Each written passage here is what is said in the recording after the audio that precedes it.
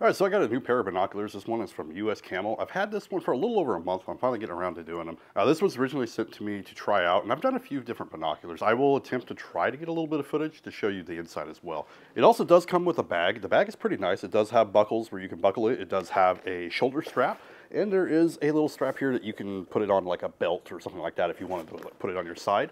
I don't know if anybody would, but it's there.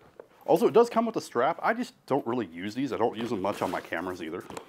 Now, as for the binoculars themselves, these are actually one of the nicest pairs that I've gotten. And this one will do range finding, and it also has a little light on here as well. I'm going to try to show you as much as I can. So there's going to be a lot of angle measurements on here. You got this little slider tool here for angle measurements.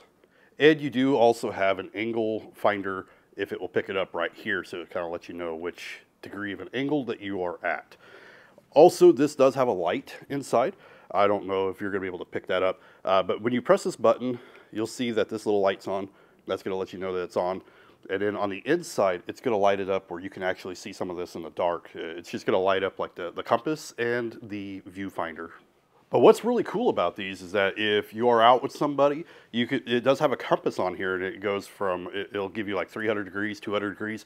So you can find something that you really like, whether it's a bird or animal, whatever it might be. And then you could just tell somebody, look at 215, and they could go exactly to 215 on the compass, and they can see exactly what you were looking at. Now, like I mentioned, you can find out the distance of an object. Also, this does float, and it is waterproof. Now, I will attempt to get a little bit of footage just for you to see it using my phone.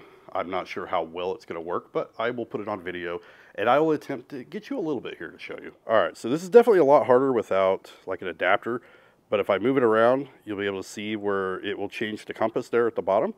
And you have your T-bar, which is also going to give you some of your distance information. And then that lights up along with the compass. But anyway, these binoculars are great. The picture is really clear. You got that compass. You can do the range finding or the distance finder. So this is great for a lot of different things with sports, birds, animals, whatever you want to use them for. Now, I wish I had the adapter to show you just a little bit better, but hopefully this gives you a good idea what to expect with this one.